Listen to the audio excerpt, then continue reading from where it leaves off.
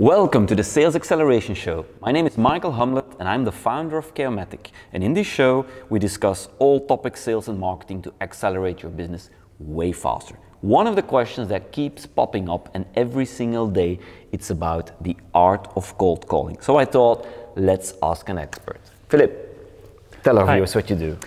I work on outbound telemarketing projects, two main axes. One, I coach and train inside sales teams to improve on cold calling. On cold calling, of course. Yeah. And we also work on outsourcing projects for telemarketing. Yeah, so you have your own business. Companies do not do or do not want to do themselves, we outsource it to our team of inside sales experts. So let's start with some tough questions I always get. One, GDPR means you can't do cold calling anymore. I think on the contrary. Don't do 2 hours on GDPR. No. I'm not a lawyer, so always consult a lawyer. But in terms of GDPR, actually GDPR is I think good for cold calling and acquisition by phone, because indeed as of May 25th, you can no longer send cold emails to prospects. That's out of the question, that's for sure. But for cold calling, actually nothing changed. Emailing has become an opt-in system since GDPR, indeed.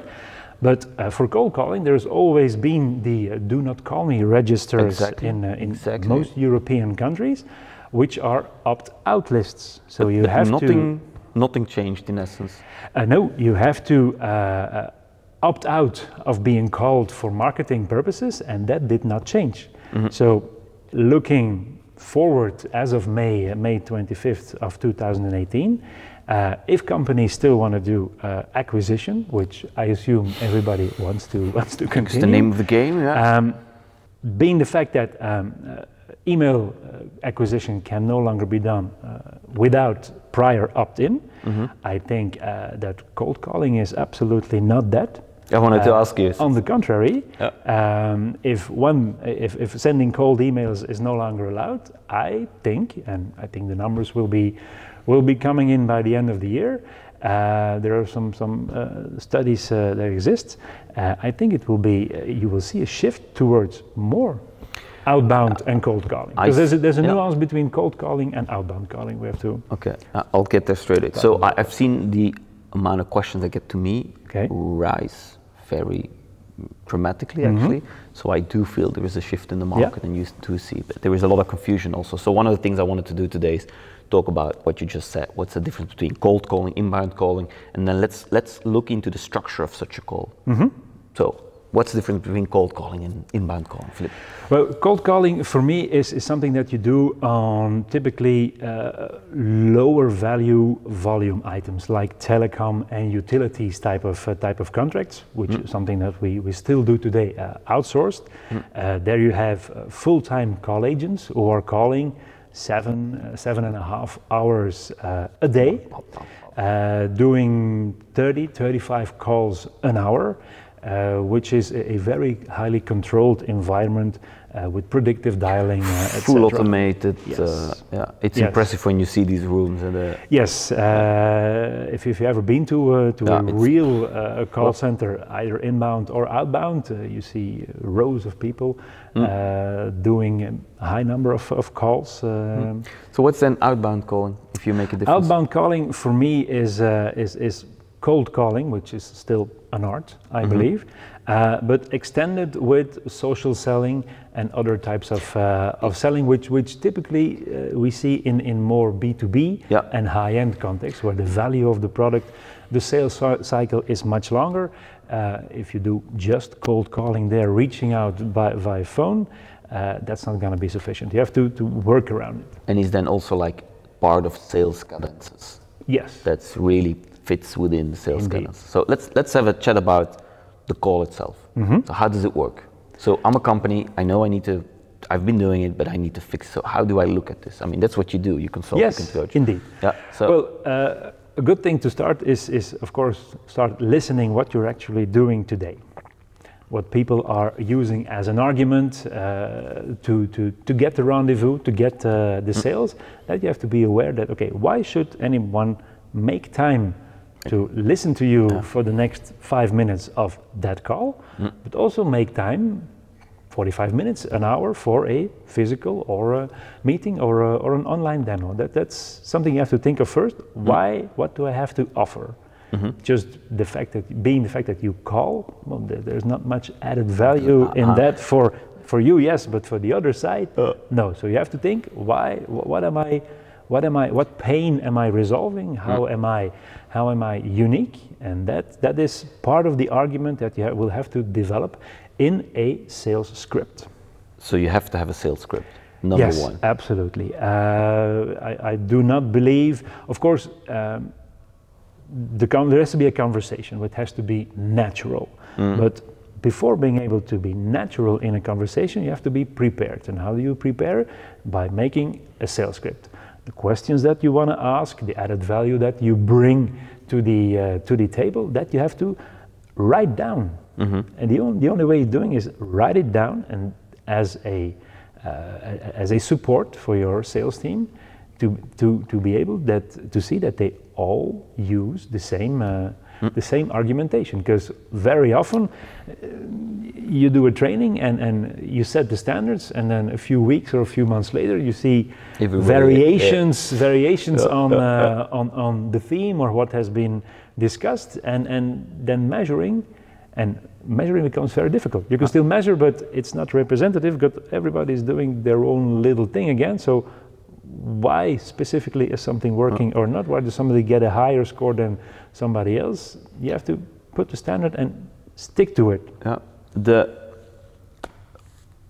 You always told me there are 3 parts in a call.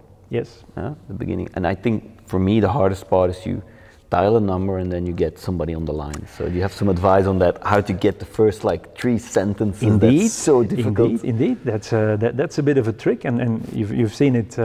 You've seen it work. And that's why you're here. Yes, I know. Actually, there's that part, but there's also a little part prior to it, and that's planning the call, freeing up time in your agenda. Blocks of 1 hour, 1 hour and a half to really do nothing else but cold calling. You put away all the distraction, because very often the phone seems to be a very heavy thing to pick up. Yeah, its gravity is really heavy. 100 excuses why I didn't get to do X. It's actually one of the biggest things. Every sales VP or founder tells me, Michael, my sales guy should call more, and when I talk to them, it's like, I don't have time. Yes, offer, mail, this, that. Yeah, true. So that's the planning part.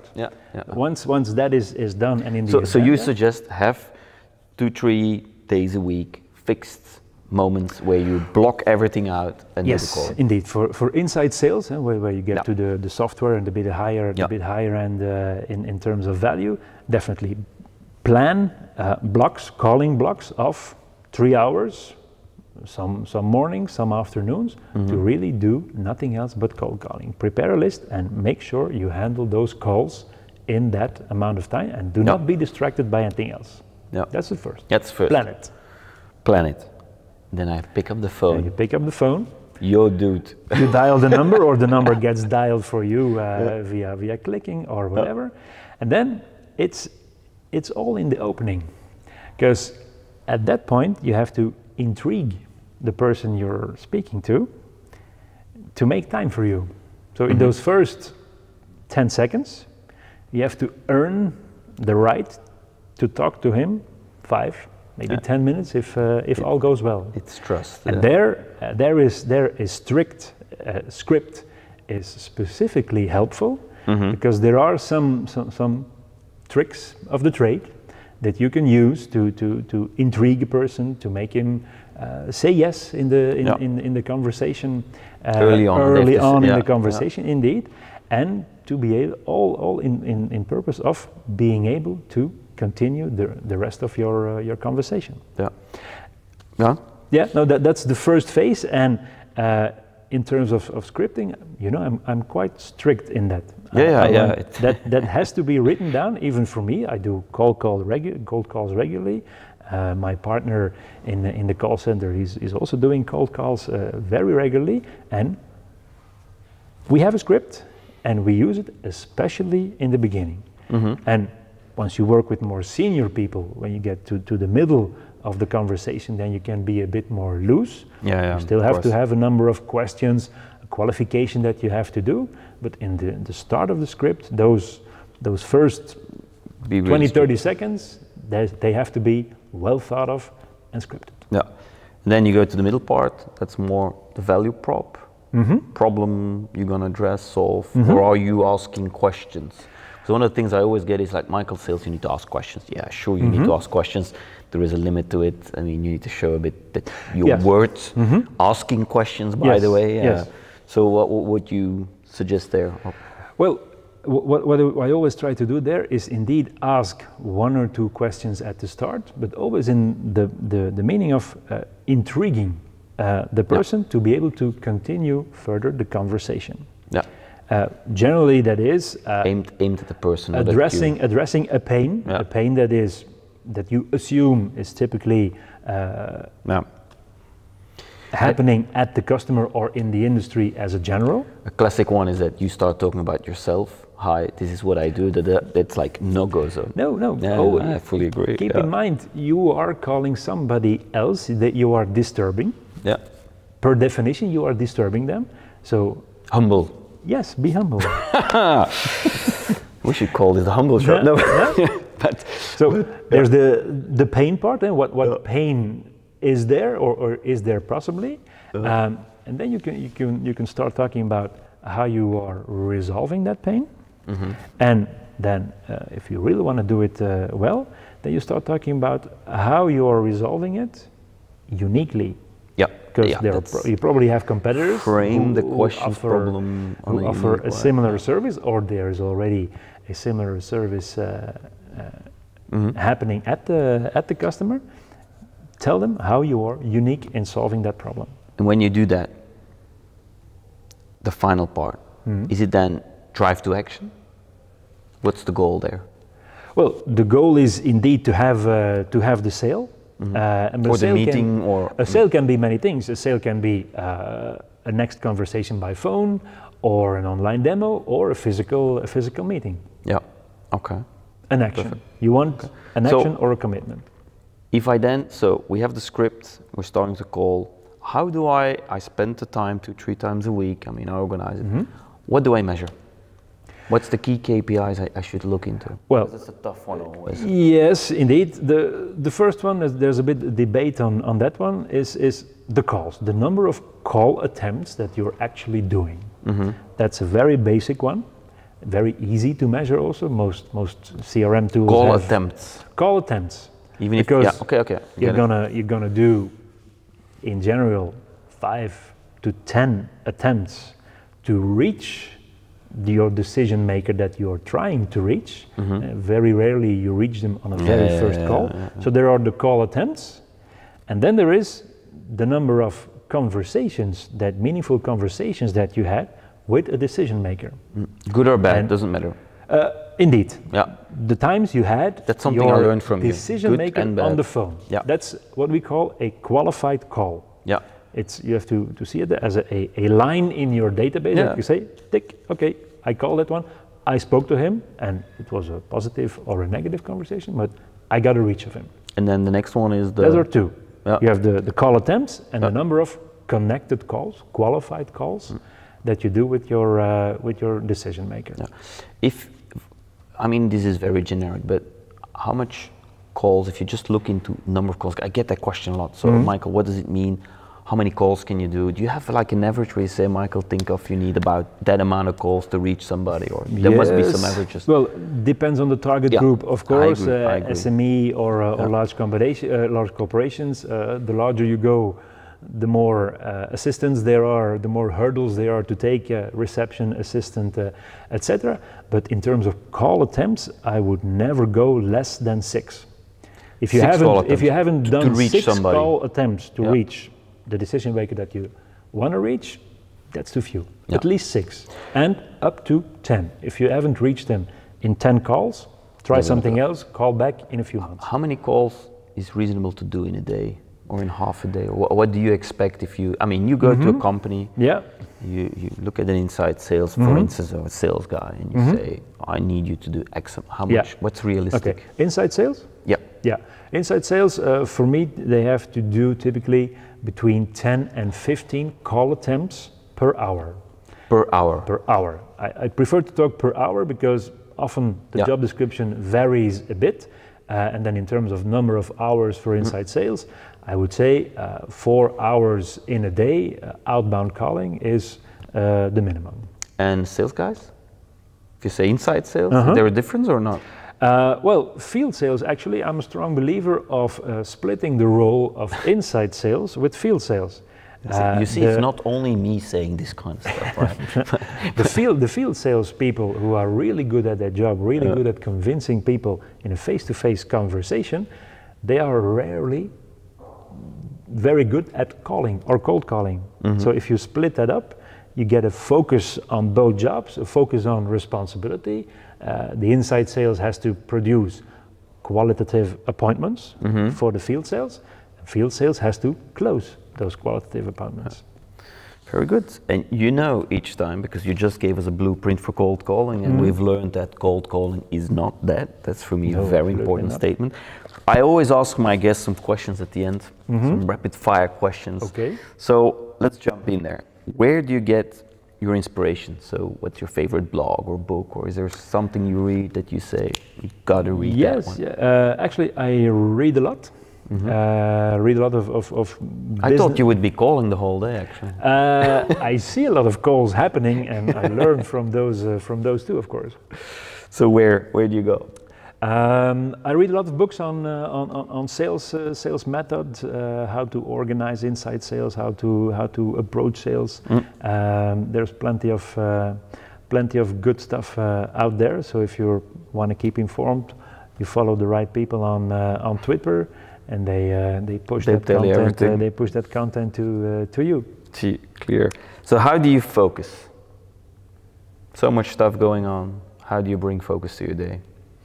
That's a difficult one because saying no as a sales guy can be hard. That was the third question. How do you say no? It's very close. You want to please the customer, of course, but block time. That's block time, and do not deviate from those blocks. What's the biggest failure or mistake you've made that you wouldn't make again, or you say that's something I should have done really different? Okay. I think that would be jumping to conclusions too soon. Not asking the question, just or at some point in time going too soon on a hunch or an impression rather than gut feel. Ask the question. What would be? I mean, you already gave a lot of advice. What would be your best sales advice? Somebody starts or somebody comes to you. What would be the advice you would give them? In terms of outbound calling? Yeah. Do it yourself. Start by doing it yourself. Start by calling your prospects. Yeah. Start by developing your argumentation and do it yourself before you.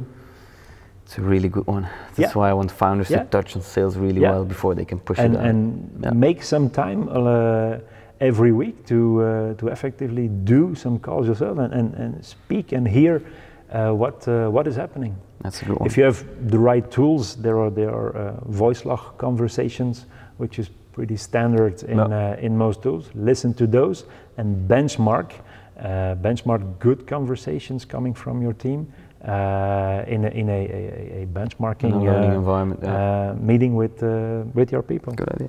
Where can we learn more about you and your company, or let's say your company? www.outbound.partners.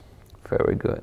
Philippe, thanks a lot for coming to the show. I think we had really a good blueprint to do cold calling.